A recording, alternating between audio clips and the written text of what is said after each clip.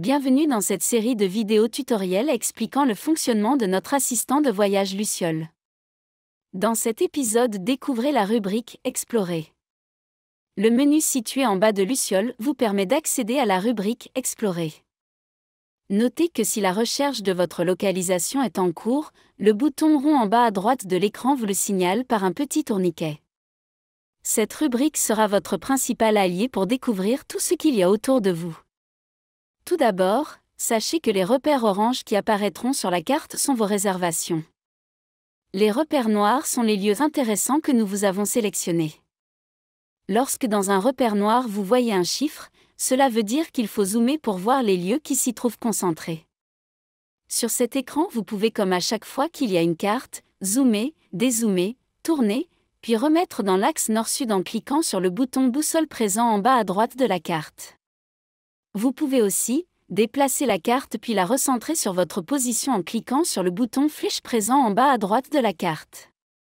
Vous pourriez donc vouloir voir le détail d'un de vos hôtels et vous y faire emmener. En cliquant sur le repère orange « Hôtel », un descriptif s'ouvrira en bas de l'écran. Vous pourrez en lire le détail en faisant glisser vers le haut l'onglet présent en bas de l'écran. Puis vous pourriez choisir de vous y faire guider en cliquant sur « Y aller ».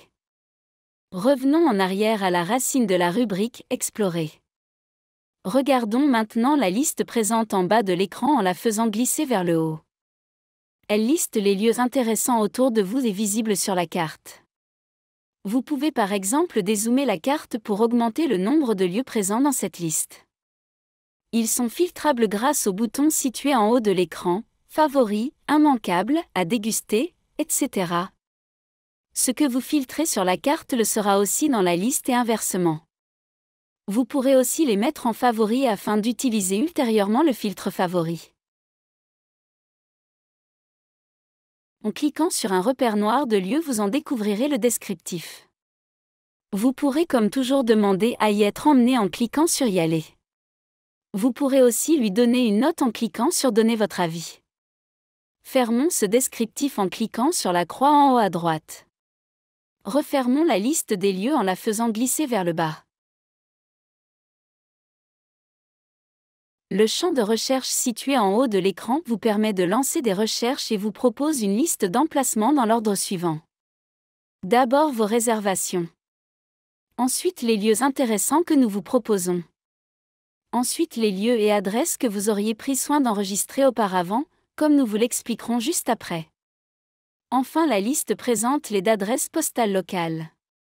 En cliquant sur un des résultats proposés dans la liste, la carte se centre sur cet endroit et vous propose de vous y emmener. Vous constaterez que lorsque vous utiliserez une adresse postale, un bouton « Créer une adresse » apparaîtra. Cette action est aussi possible en restant appuyé sur un point de la carte.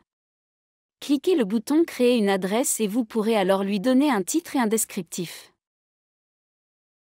Vous pourrez lui ajouter des photos prises sur le vif ou déjà présentes sur votre téléphone et aussi lui ajouter une catégorie pour mieux la classer si besoin.